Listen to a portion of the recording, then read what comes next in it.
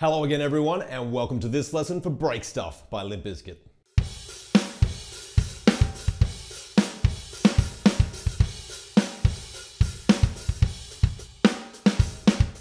Song starts out with just a guitar riff, and then the drums pick up on beat 4 and we play through a beat that goes like this.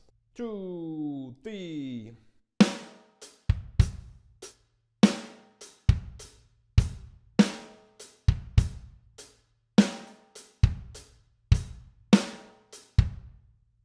Two, three.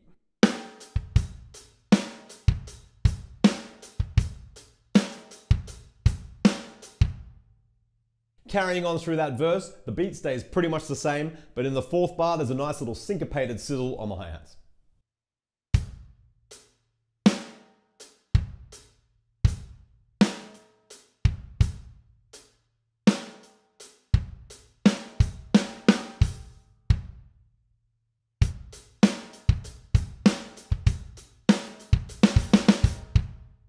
And then to round out that verse, we keep playing the beat until the stop on beat 1.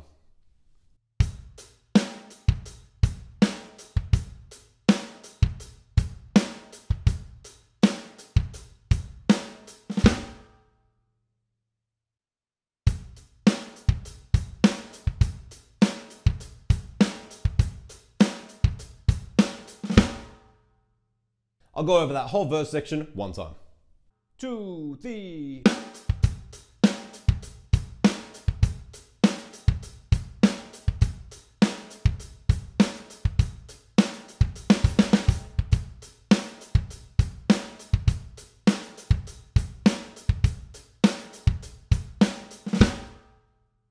A quick heads up, that stop at the end definitely has a little drag at the front. It's just 2 ghosted notes. If you can get them with your fingers, fantastic. Otherwise, you can just push the stick into the snare drum and that's gonna give you a little bit of a buzz. Anyway, moving on. We're now into the chorus and this is pretty straightforward. Once you get the crashes and everything coordinated, we're just gonna repeat the same pattern over and over.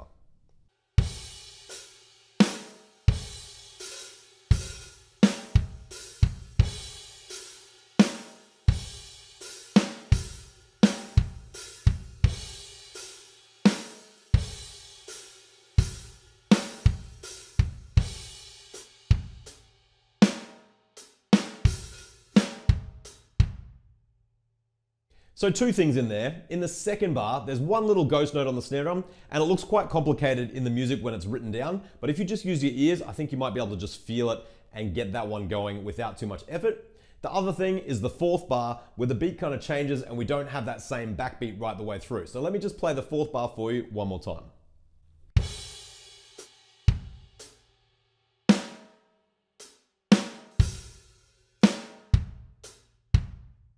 From there, we just keep playing that same beat until we hit the end of the chorus. So let me go back and put a whole chorus section together for you now.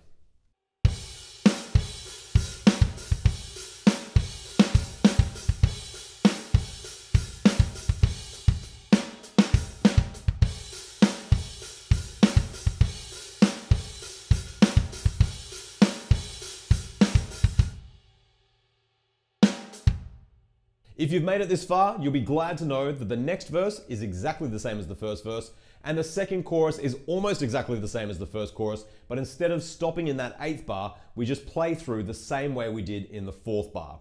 So that is going to bring us up to the bridge. And this is where things get a little bit tricky if this is the kind of stuff that you haven't done before.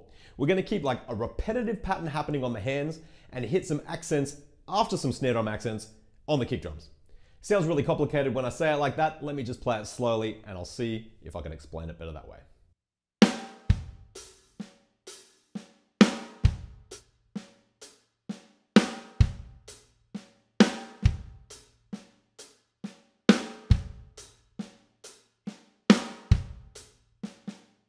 If we just take a look at what the hands are doing for a minute, there's a pattern going on there that's 6, 6, and 4. The first note of each of those numbers is going to be an accent on the snare drum, like this.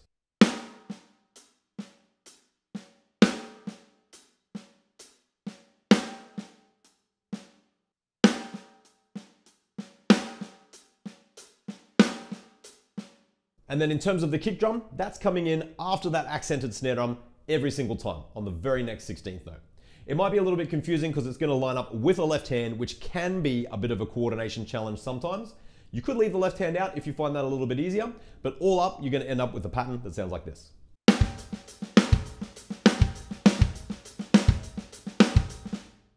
You'll notice at the end of the pattern every time, I've started adding a little drag on the very last note.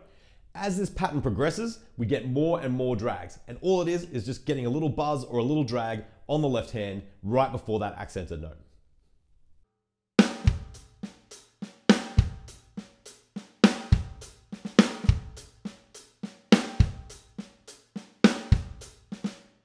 And then in the next cycle of 2 bars, I think I can hear even more drags.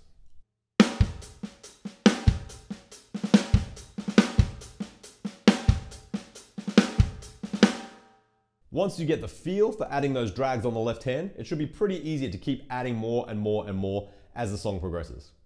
Eventually we hit a point where there's lots of drags, and then in the next time around, we start playing open hi-hats instead. Now this is a tricky pattern because I think the best way to get it done is to play with the left hand over on the hi-hats, but then swap the hands back over to the pattern that they were already doing. Let me play it slowly, hopefully it makes sense.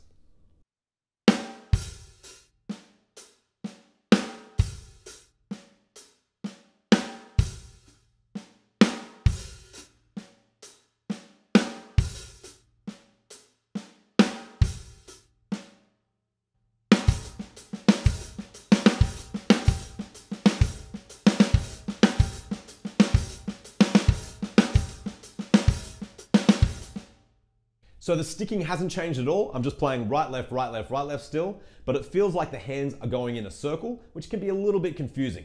The left hand comes up onto the hi-hats, then the right hand moves to the hi-hats, left hand to the snare drum, and then they swap over again. So you're always kind of moving around like that. Don't be discouraged if it doesn't come to you straight away. It might take a little bit of practice, but it's definitely worth practicing because it sounds really cool when you play along to the song.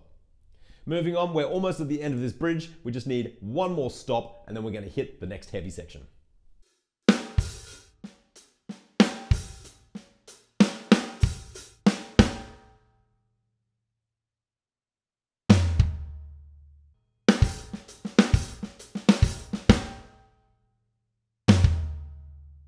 All right, that brings us to the next part of the bridge with a super heavy guitar riff. The kick drums are going to lock in as tight as possible with that guitar riff, and we're going to play crashes over the top as well. Here's what it sounds like slow.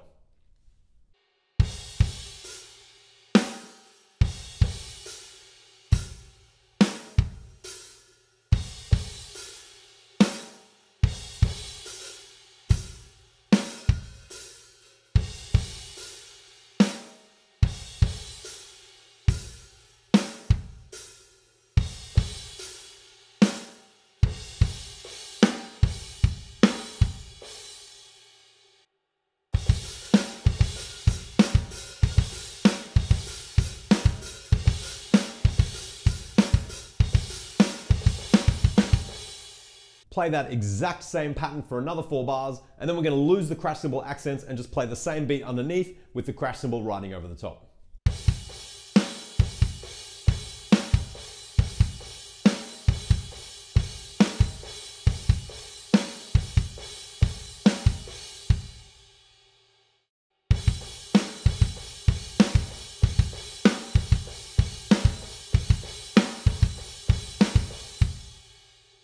We're nearly at the end of the song. All we have to do is get through one more chorus, and this is how it goes.